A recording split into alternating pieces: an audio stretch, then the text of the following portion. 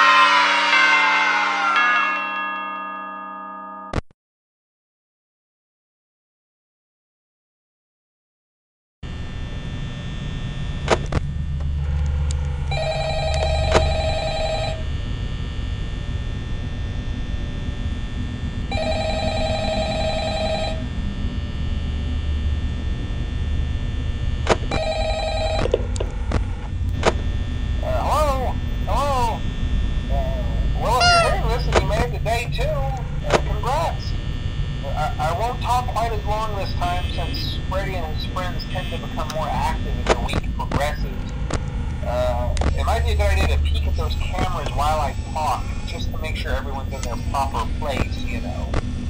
Interestingly enough, Freddy himself doesn't come off stage very often. I've heard he becomes a lot more active in the dark, though, so hey, I guess that's one more reason not to run out of power, right? I also want to emphasize the importance of using your door lights. There are blind spots in your camera views, and those blind spots happen to be right outside your doors. So if you can't find something or someone on your cameras, be sure to check the door light. You might only have a few seconds to react. Not that you would be in any danger, of course. I'm not implying that. Also, check on the curtain in Pirate Cove from time to time. The character in there seems unique in that he becomes more active if the cameras remain off for long periods of time. I guess he doesn't like being watched. I don't know.